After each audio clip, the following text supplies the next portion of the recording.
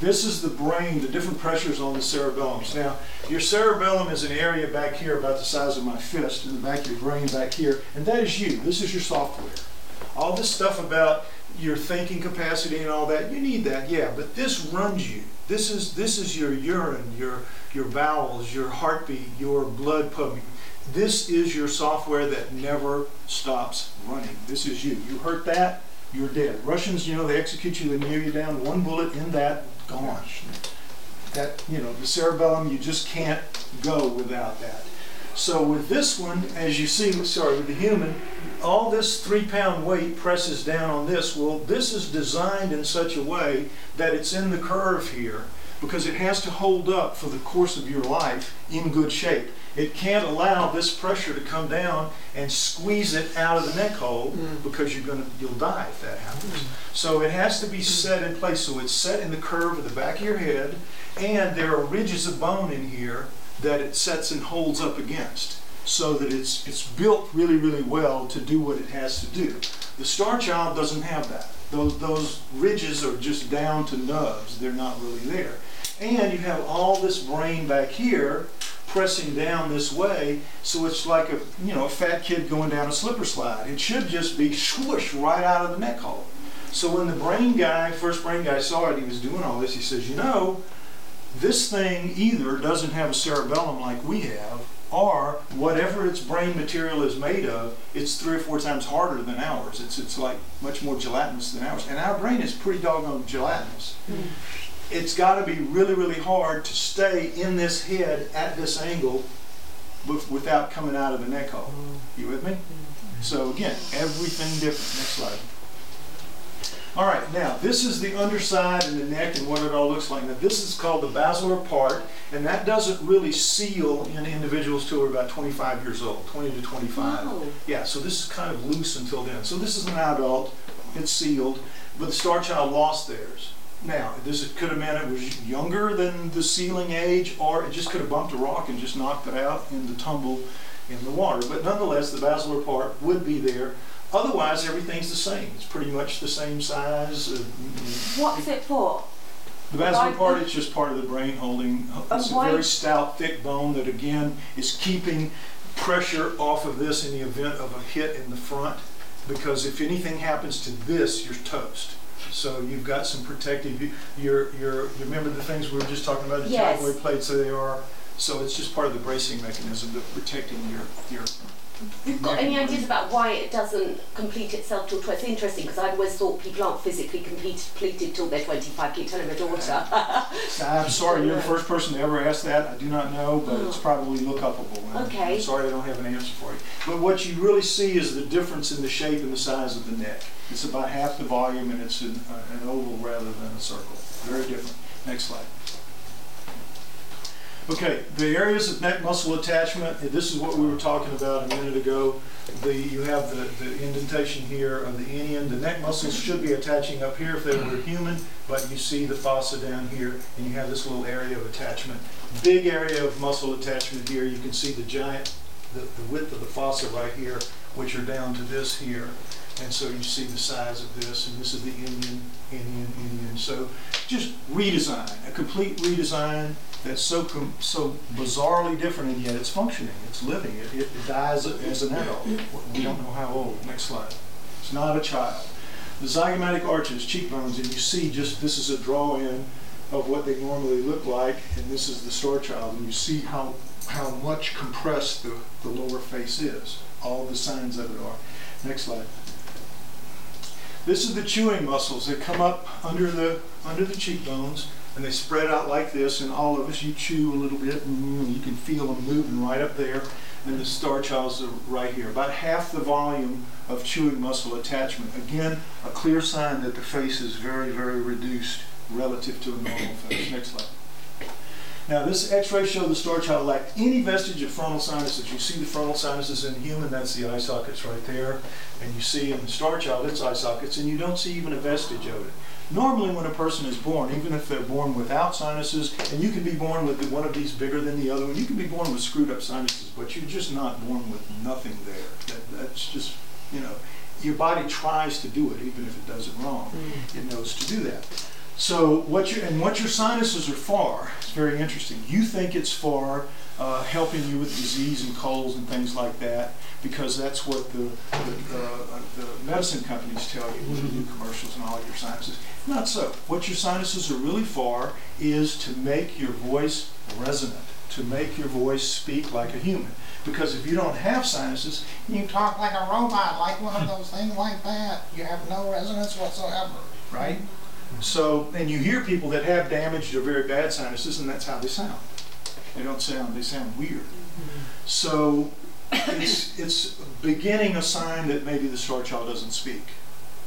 The little bitty neck, the lack of the sinuses, the very big brain, this is an indication that maybe it doesn't speak. It communicates by telepathy, which everybody says that's how the Greys communicate. Next slide. All right, the CAT scan shows the Starchild's inner ears are twice the size, and this is just representative. It's the same thing, but humans are about this size, and Starchild's are just double as big. Inner ears. Now, why would you have, your inner ears are for your balance. Why would you need bigger, better balance?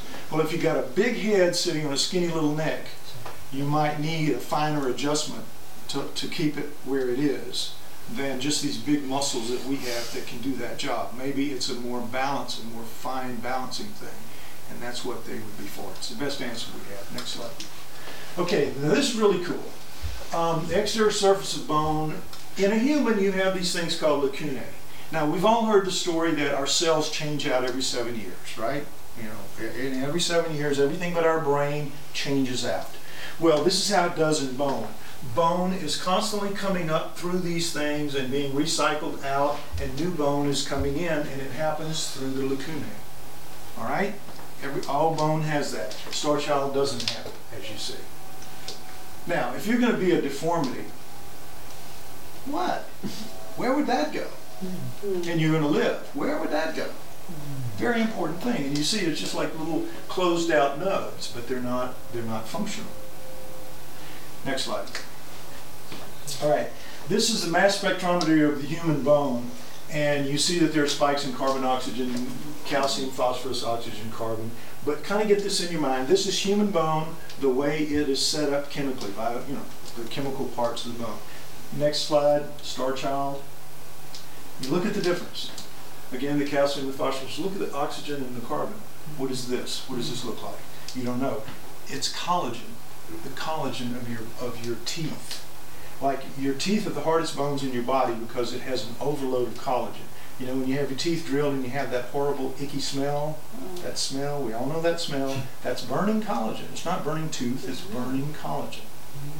And so what this means is that the Starchild's bone is solid wall-to-wall tooth. It's much, much harder than human bone. Next slide. This is the piece of maxilla, the attached piece of maxilla, and that's this piece up here. And you see that it had a nose opening, and you see the two teeth when there were two teeth. You see it here like this. We eventually took this tooth for testing, big mistake, big disaster. But anyway, nonetheless, this is how it looked. Next slide, you'll see it together, and you see those two fused together to make this. But guess what? This is flat. There's no arch at all. This is flat. So it indicates that it has a small tongue or no tongue at all. And that goes again to the idea that maybe it communicates by telepathy. Next slide. Now this is that piece of maxilla after the tooth is gone, but x-ray so that you can see that it has unerupted teeth in there. And when we first took the first x-ray of this, the guy said, well, if you've got unerupted teeth and you've got teeth down, it's got to be a child, and that's where the name Starchild came from. Later we found out that the sutures were of an adult and that these teeth, as you'll see in a minute, are heavily worn. So this could be a being that, like a shark, when its tooth wears down, it can replace, which would indicate that maybe it has a lifespan of 200 years, 300 years, 500 years, we don't know. But it can have a very extended lifespan, and if it did, and if it eats like we do, and it seems to, it's going to need this over time. And there it is. Next slide.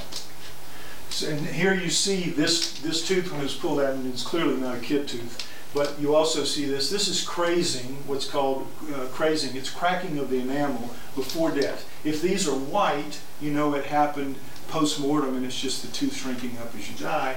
But if it's stained by food, berries, whatever, you know that this is crazing in life. And it's hard. You gotta like chew ice for 10 years to crack this. But you can also see the chips, where they're eating food that's stone ground with a pestle and it's leaving little pieces of grit and they're biting on that. But it's an adult. The whole point of this is not a child's tooth. It's an adult. Next slide. Okay, and this shows the cutting. Remember I told you that there was the cutting done and all that, and it's pretty extensive and it's unfortunate. And there's stuff cutting on the top of the head too. So I hate it, but we've still got the majority of them, as you can see. We've got like 80% left or more, but we have had to. But look at you get a good shot, a good difference of the depth of the eye sockets. Very, very different. All right, next slide.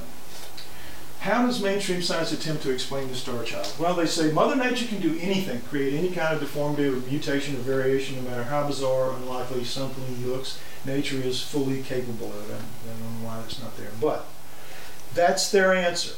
That when we would bring these physical differences, these incredible physical differences that would make any real, normal, natural scientist jump up and down and say, boy, this is really cool. We need to find out what this is. This is not something they want to know. This is not something they want to dig into because they know it's going to upset a lot of apple cars. And so they just say, well, nature can do anything. And I had them tell me that. When I would say, all these, they said, look, I don't care how many of these things you bring me. I don't care how many you bring me. All I have to say is nature can do anything and we win. And it's no different than religion where they say, I don't care what you say. All I got to do is say God can do anything and I win. Exactly. You know? Nature is the God of science, and they use it the same way religion uses God. They do when things they don't want to deal with. That's their go-to guy is God, and their go-to gal is nature. And that's unfortunate, but it makes it a very, very hard row to hoe to get anywhere with these people because they've got you beaten with that. Next slide.